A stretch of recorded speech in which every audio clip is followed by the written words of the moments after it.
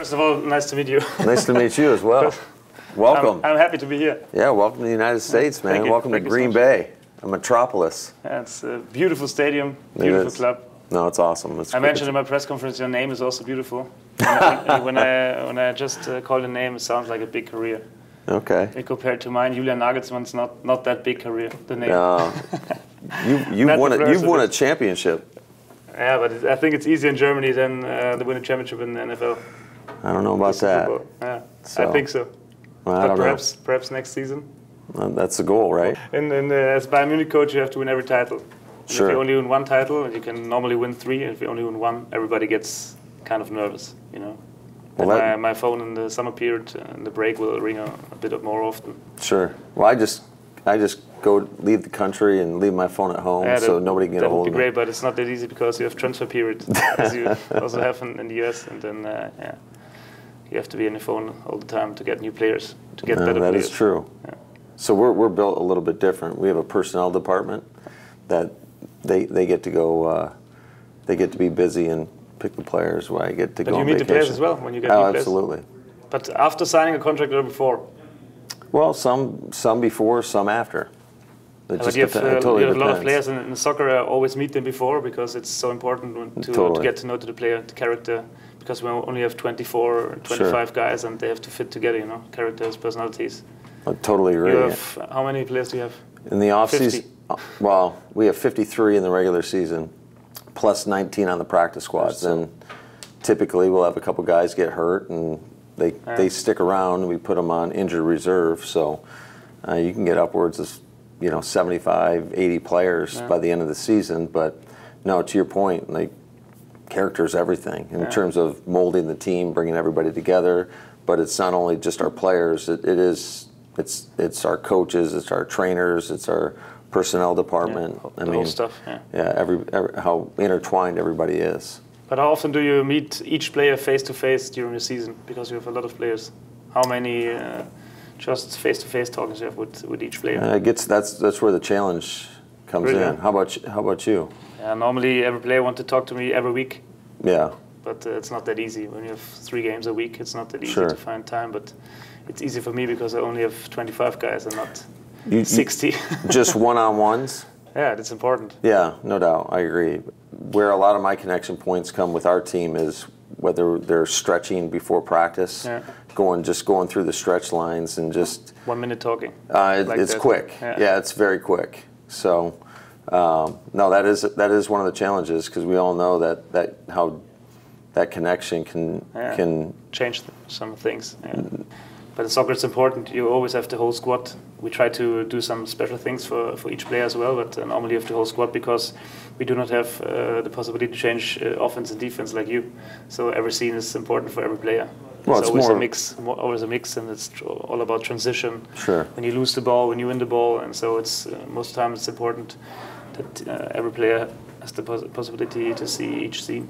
Yeah. That's why I asked, because normally you change offense, defense, and are there scenes which are important for every player, or normally you have scenes that's only for the offense and scenes only for the defense? That's why I ask if you have meetings with the whole squad, with the whole team. Sure, especially, but as the head coach, you have to have ownership a little bit of everything. Yeah, of every area. And although my expertise is more on the offense, you better know what's going on defense and on special teams. And both my sons play soccer or football. Yeah.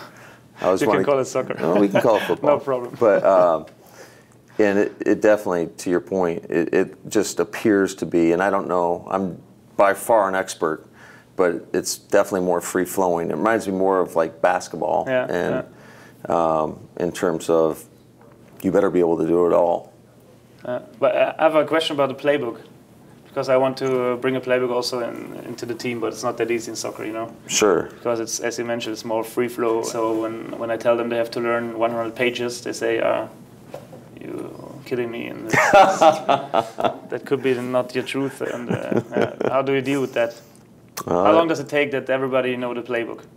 Do you only give them the pages, say, go home, learn it, or do you discuss with the players all the time? No, we install it, we teach it from. We install it typically as a group, and then we'll break off and get more detailed within, within your specific position group. Okay. But how many pages is it at the moment? It totally depends. It's pretty thick. Yeah. So we've got offensively, we've got about 8 different installs, which you could say you could play a game just from one install. Defensively, we got 6, and then special teams have their own installs because there's basically 4 different phases of special teams. So, but not everybody has to know every detail within that.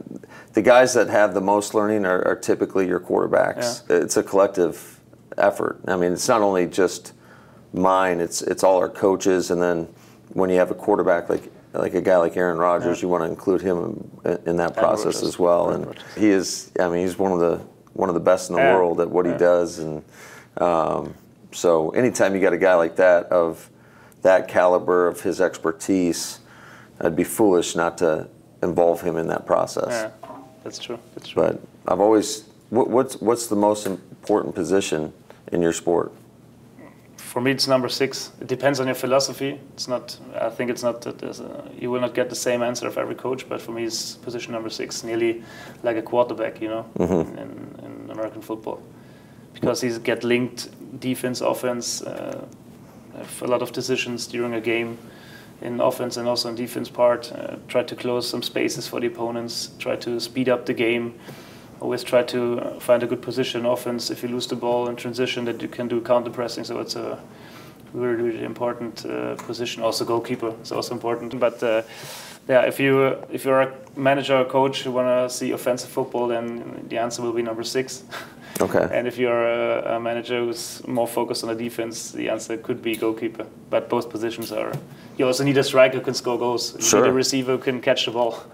You need every player, but I think the most important topic or most important player is position number 6, because it's like the quarterback in American football, nearly the same. Yeah. For build-up game, for transition, always be the link player, Right. It's a bit different because we do not have defense, offense, and you change the whole team in the next situation, but transition is one of the most important topics, and the link player is always number 6, or the defense midfield. Right. Well, our special teams coordinator... Yeah. Special teams is not defense, it's not offense. He always calls it we-fence. So I don't know if that you can take something back or not, but because it's everybody. Yeah. You got offensive players on special teams, you got defensive players on special teams. We-fence is good. And then you do have a few specialists like our kicker and our snapper and our holder and maybe a returner, but it's. But the kickers, are they from? Do they play soccer in college or not? I would say, our kicker, Mason Crosby, he was down there watching practice. He grew up playing soccer. Yeah. So is he good? Still good in playing soccer? I would imagine he can kick a ball. Yeah. Perhaps we can bring him in tomorrow for 5 minutes. let's for some long balls behind the defense side of City. I like the position, but sometimes they decide games, and I think that's cool. Yeah. So we play over in London, and I've been over there twice before. Yeah. It's amazing how excited the fans get when we're in a situation where we're kicking the football. Really? Yeah, they get all riled up when more than when the receiver catches for sure. Brilliant pass. For sure. Yeah, they're addicted to soccer. There's no doubt. Yeah. There's no doubt. And I don't want to be disrespectful calling it soccer. That's just how us Americans kind of grow up learning the game. We can call it soccer. It's soccer. But no problem. We should call it American football, and you're football. No, you're the real football. You can do soccer, and I call it American It does make more sense to call it football, right? Since you're always kicking the ball. Yeah, that's true.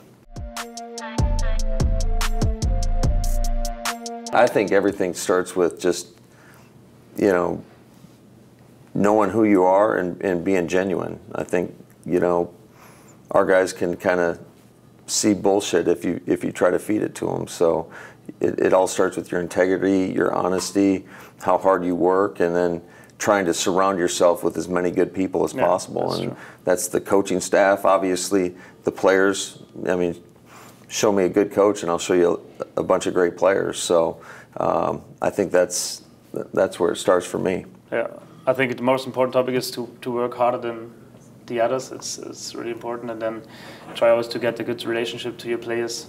When your career starts, it's always important to have a good relationship, because you have to rely on your players, and you could be the best coach on the sideline. If you do not have a good relationship to your players, you will never be successful. And then, as you mentioned, you need guys beside you who are also brilliant in doing their jobs, and then you need a sporting director in soccer who give you the chance to get a good job, and sure. yeah, probably you're the best man for this position, and then you try to do your best. I got a question for you real quick. Are you younger than some of your players? Yes. That's what I thought. It's getting less because I'm getting older, but come on, still man. Manu Neuer, our captain, is a bit older than me. Levi was not older, but nearly same age, and yeah. So how do you capture those guys? That's no problem. It's all about the relationship. Sure. It's all about your philosophy. If they recognize they could win titles with you together, then they will listen to your words. It's all about that. It's normal when I talk to a younger player, perhaps you can talk a bit in a different way, like you talk to Manu, and he's older than me, but at the end, they just want to have the feeling they could learn something, they could win titles together with me, and if this is possible for them, and they see the chance to win more titles, then it's no problem. At the beginning, I remember when I started in Hoffenheim as a smaller Bundesliga club, I was 28, and I think the first 150 questions on the press conference were exactly this question. Sure. How do you deal with the older players? And my answer 100, I don't know what I said. I do not have to deal with them. They just listen. Well, it's about the relationship. Yeah, it doesn't matter if a young guy or an older guy. It's all about relationship, and they want to feel that they could improve, they can win titles, and then it's okay. It's easy. They don't care how much you know until they know how much you care, especially about them. So yeah, that's true. For me, it's so important because it's not that easy to talk to other coaches in soccer. Because normally, when you are in duels and in big competitions, you are not that open-minded when you talk to other coaches in the same sport. So at the end, it's good to talk to coaches from different sports. You can learn. Also, it's most of the time the things they do in normal training sessions, and as I mentioned, the education of the players is a bit different. And if you talk to coaches that they are in jobs of the same sports, you will not learn that much normally. And if you talk to coaches in other sports, you could learn a bit more. Today I learned defense. It's brilliant for me. So tomorrow, when we have a meeting with the team, I will say, "No, today it's defense." So I'm happy with this meeting at all. That's good. No, it is. To your point, we all have connections within our specific sports, and a lot of guys can be guarded, but it is important to have people that in similar positions to kind of pick their brains. I've got a younger brother that coaches for the New York Jets, and typically we spend a lot of time, although we do play each other this year, so it'll be a little bit different. But I had the luxury to go on a road trip with the Milwaukee Bucks this year, and Mike Budenholzer and his staff, and get to know those guys and just see how they operate and see how they are able to connect the guys and how they just go about their daily life in the NBA, and that was such a valuable experience. And the one thing that it always comes back to me is the people. Do you have the right people around you supporting you and supporting each other? And you can never lose sight of that. Yeah. I have one last question. How big is your coaching staff? How many people? We've got 23 coaches, and then another 4 strength coaches. So we're at 27. So it's pretty large. Yeah. It's as large as your football team. Yeah, that's true. That's true. We only have 5 coaches. When you only talk about the coaches, there's a bigger stuff around it, but only 5 coaches. And only 3 really care about soccer. Okay. So it's a big difference in soccer to American football, or football to American football. Do they specialize in specific areas? Is like one guy in offense? Normally we try to do it in training session, but it's not like that. That before a season we say you're only offense, you're only defense. But if we do different things in training session, we say you do now focus on the defense, you focus on the offense, and then we try to do it like that. But normally everybody do everything because we're only 3 guys who focus on soccer. No, that's cool, man. I try to do it a bit. Normally you need more coaching stuff because the focus in the future will be more on the individual player. Try to solve situations for him, more video scenes for each player, not only the whole group. Because, as I mentioned, the relationship is the most important topic. To talk to each player every week is so important. So you need more men in your coaching stuff. Well, perhaps not 26, but a bit more than 4. Sure. Well, we got plenty for you, so you could come take some of our guys. Thank you so much. Best of luck, man. All the best for the season. Yeah, you Just too. win the Super Bowl, okay?